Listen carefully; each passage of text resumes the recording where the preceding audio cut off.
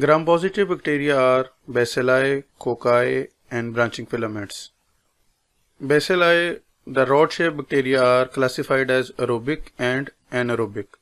In aerobic category, we have Listeria, Bacillus, and Corynebacterium, while in anaerobic category, we have Clostridium and Cutibacterium. Branching filaments look like tree or stems.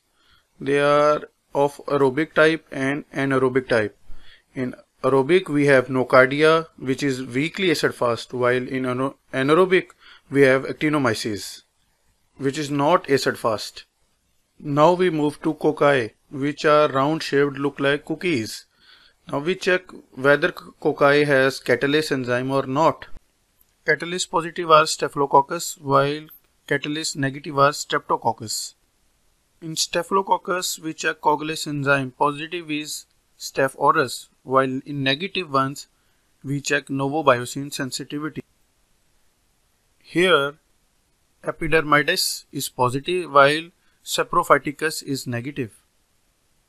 Streptococcus exists as pairs or chains, and then we check the reaction with the blood. Those who cause partial hemolysis are alpha group, while those who cause complete hemolysis and form clear solution are beta group, while those who cause no hemolysis is gamma group. In alpha group, which cause partial hemolysis and green solution, we check optochin sensitivity and bile solubility. Pneumoniae is positive, while vividians, streptococci is negative, while mutants and mites also negative. Now group beta. Those who cause complete hemolysis and form clear solution, we check bacitracin sensitivity and PYR status.